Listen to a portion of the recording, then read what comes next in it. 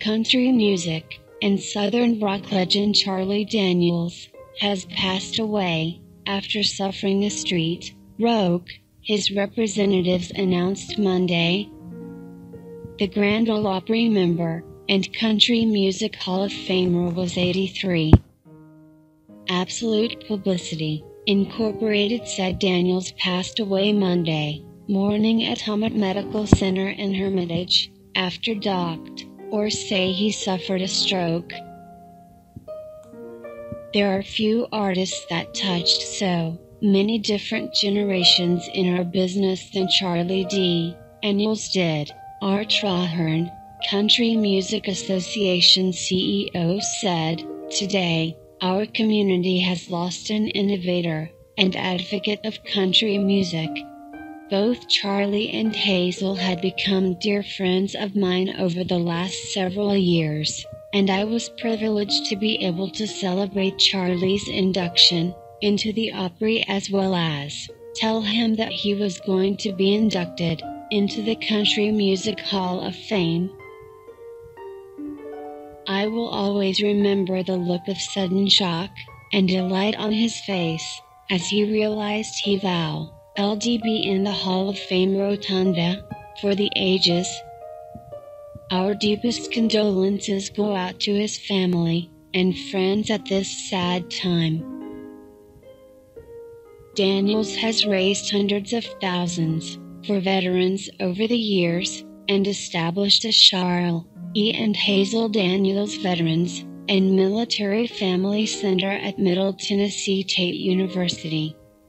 An outspoken patriot, beloved mentor, and a true road warrior, Daniels parlayed his passion for music into a multi-platinum career and a platform to support the military, underprivileged children, and others in need.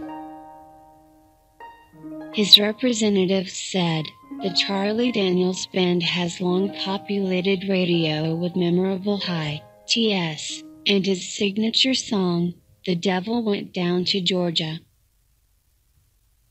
Daniels helped to shine the spotlight on the many causes that are close to his heart.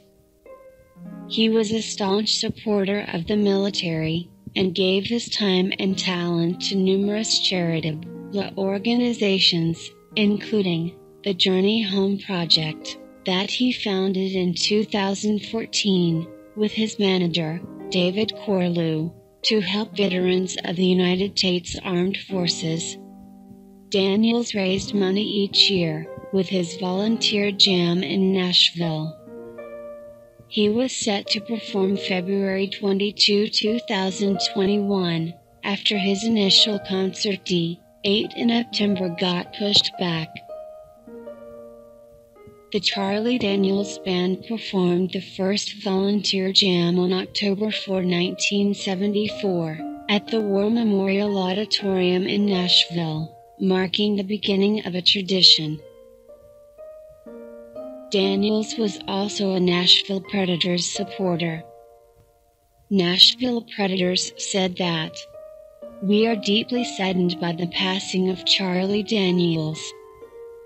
Charlie was a proud supporter of the Nashville Predators, and we are so grateful for his love over the years.